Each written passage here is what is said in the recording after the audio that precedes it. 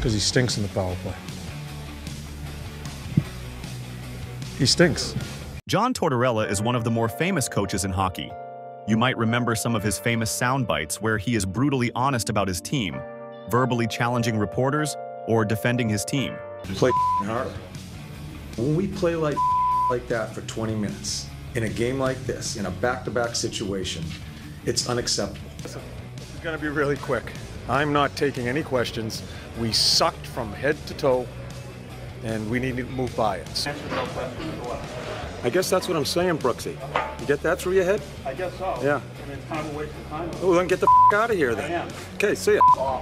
John Tortorella might seem like a hard-nosed coach who only cares about winning, but I think there is more to John Tortorella. Sure, he is a coach who has high expectations for his players and will be hard on them, but I think it comes from a love of the game.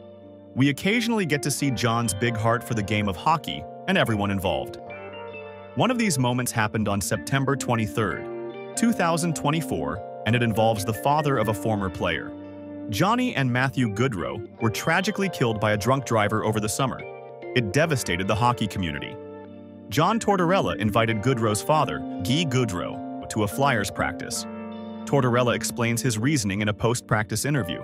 Yeah, behind it is I called him and I wanted to know if he wanted to come out.